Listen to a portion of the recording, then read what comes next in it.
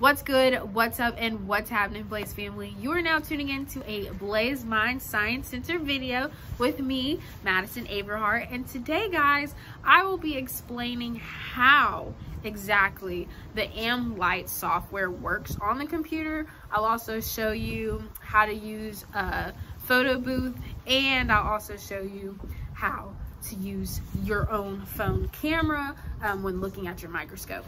So I am out here collecting some specimen for you guys to view on the microscope. Without further ado, let's get into the video.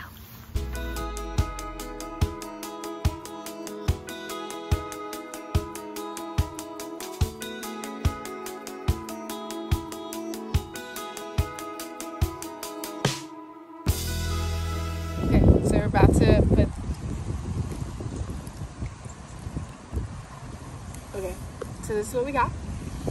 My hands are getting dirty. Okay, got test tube number 1. Okay, so we just drew that from the, it's not algae on the surface, so. Hi guys. So next, we're gonna be pulling some of this green looking algae right here. It looks like vomit, but we're gonna collect some. And hopefully I don't fall in. Because I just fell in right here. Like, I just fell in.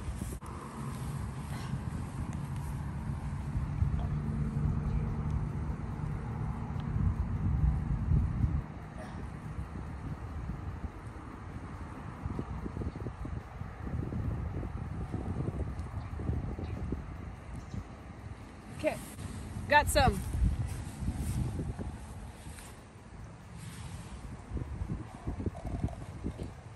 All right, on to the next one. We're choosing 3. So we got the clear water, the algae, and then we're just gonna pick a random spot somewhere.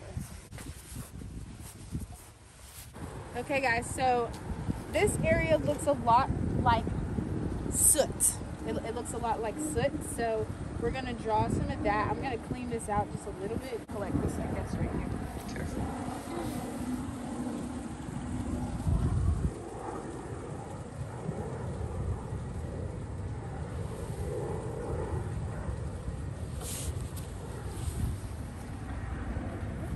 So I'm going to show you all 3 tubes. So this one was where we got over there. It almost looks drinkable. Then we also have the algae that factors in. And we also have the soot that came from right there. I feel like I need to get some more soot in there. So give me a second. I'm going to get dirty again.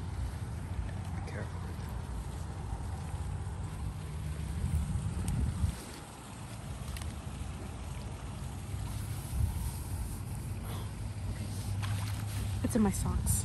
God damn it. It's all good. Okay. I'm gonna rinse this off for you so you don't have to touch it.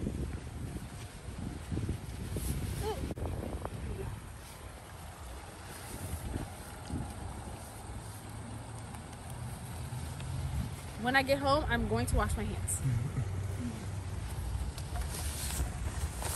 Let's just go ahead and get right on into the specimens, observing them under the microscope. When I get home, we're gonna observe. Okay, so when you're about to go in with your phone, make sure your flash is off. And as you can see in this lens, there are 2 circles, one big, one small. You want to focus on the biggest circle, and then you just want to kind of zoom in. And then once you hit it, you just kind of want to relax your hand and just let it focus in. And sometimes it can be hard because, you know, you don't have a steady hand, but just try to relax.